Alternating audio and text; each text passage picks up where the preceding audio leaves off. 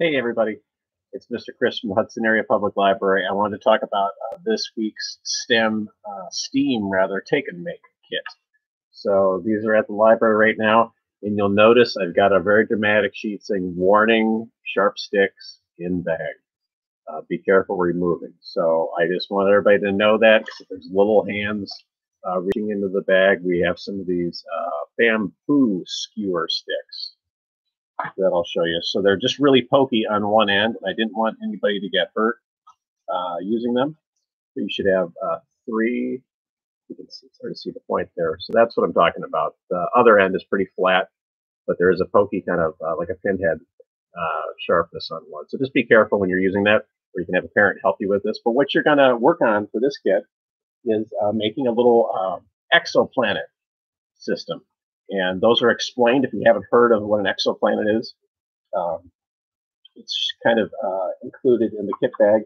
There'll be a description on that, also an artwork page for you.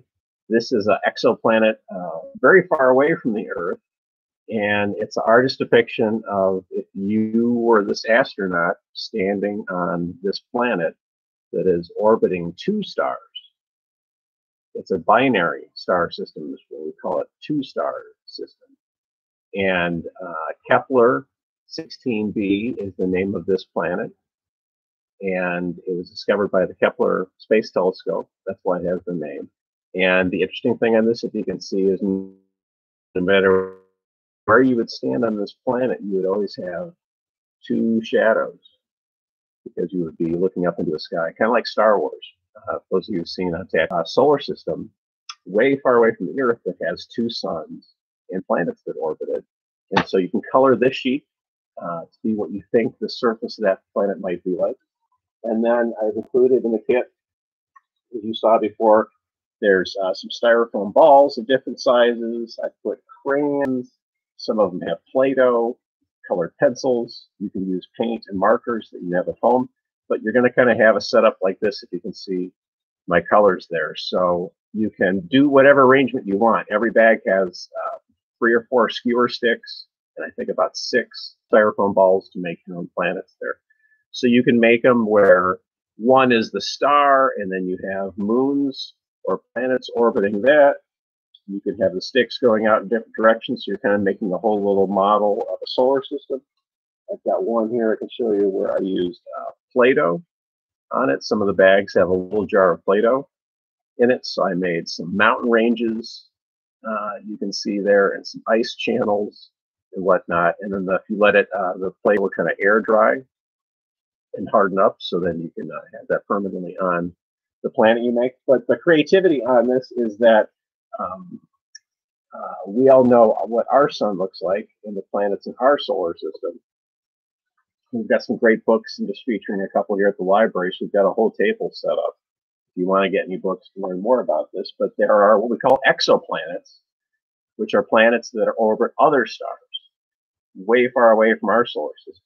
And we have a few spacecraft that are discovering new exoplanets every day. So when you look up at the night sky, if you go out tonight or on the weekend, any other night, that's a clear night, and you look up and see stars, those stars are suns like our sun. And all of those stars have planets orbiting them, just like there's planets in our solar system orbiting our sun. And in turn, some of those planets have moons like we have a moon.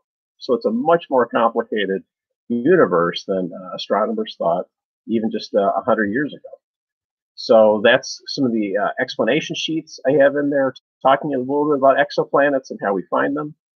There are some websites where you can go to see some of the current artwork on what we think some of those exoplanets might look like, and then you can create your own exoplanet or exoplanet system based on how creative you want to be and what you think it might look like, or be inspired by some of the artwork you see on the NASA website. So that is this week's STEM take and make activity, and I just thought I'd explain a little bit about how you can do the skewers and to be careful kind of poking those in there, because you can just have one on either end, or you could have, for example, we could go with what I was showing you before and then just have this poked into a larger planet. So these could be the 2 moons orbiting this planet. So you can make them in whatever arrangements you want. Some people put their bamboo skewers out kind of like spokes in a wheel to make a little system for the stars and the center. So I thought it'd just be a creative way for you to kind of see some of the guesstimate work NASA artists are doing to see what these exoplanets might look like, and for you to have some fun creating your own. So that's this week's STEM Take and Make kit. And again, like and subscribe to our YouTube channel. We'll send you another STEAM kit out next week, and we'll talk about it then. Thanks a lot.